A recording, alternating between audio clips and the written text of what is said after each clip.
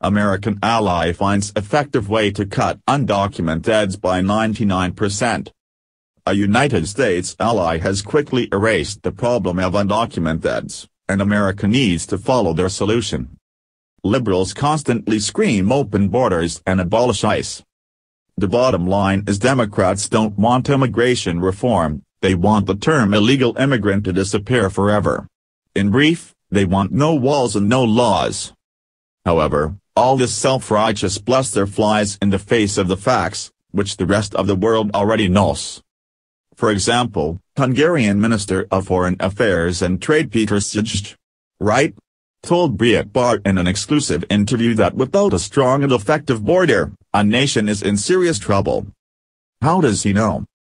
Because Prime Minister Viktor Orb, and's right-wing government has managed to cut illegal immigration down by a whopping 99%, all thanks to a border with a strong and effective infrastructure.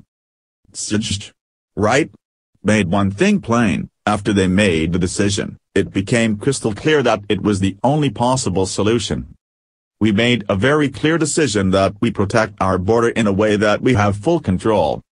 And we understood that if you have a land border, multiple hundreds of kilometers long, not as long as yours with Mexico, but long enough from a Central European perspective, if you don't build a safe, or let's say, a strong and effective infrastructure, you are not able to control that fully.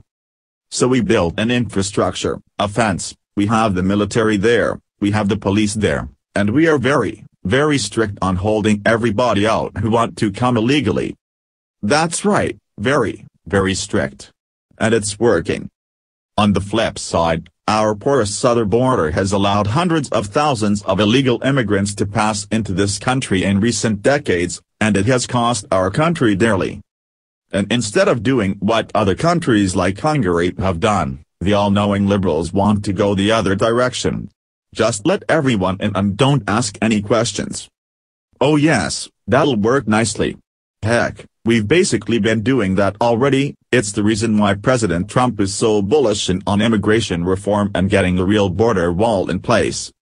As of right now, the U.S. admits over 1.5 million immigrants, both legal and illegal, every year, and over 70% of these people arrive via chain migration, where naturalized citizens can bring an unlimited number of foreign relatives to the U.S. We've all seen the effects of this. We all know what happens. And if we don't do something fast, we'll inevitably be overrun and there won't be a country left to protect.